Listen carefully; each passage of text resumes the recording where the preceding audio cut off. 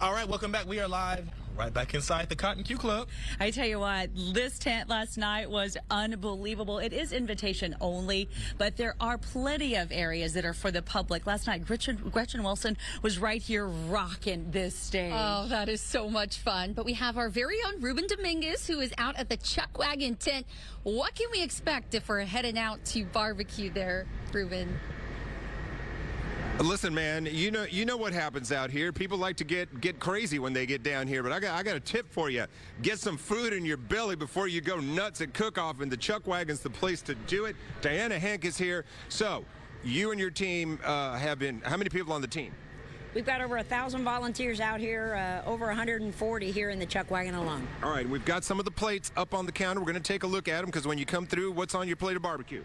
We're going to serve you sliced brisket, sausage, bread, beans, and a bag of chips. All that and a bag of chips. How long have you been a volunteer, been part of committees here on the rodeo?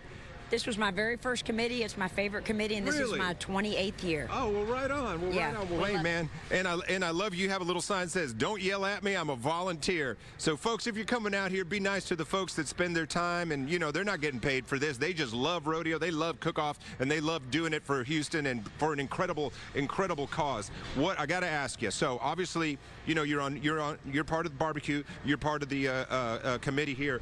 What is the one thing, what is the favorite thing that happens during cook-off for you?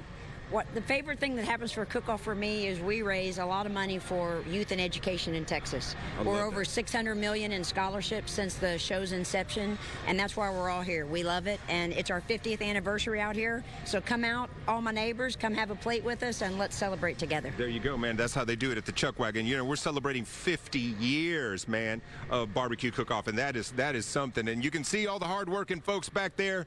They're doing stuff. I can see them. I know what they're doing. What time does this start? This operation start in the morning, or does it ever shut down?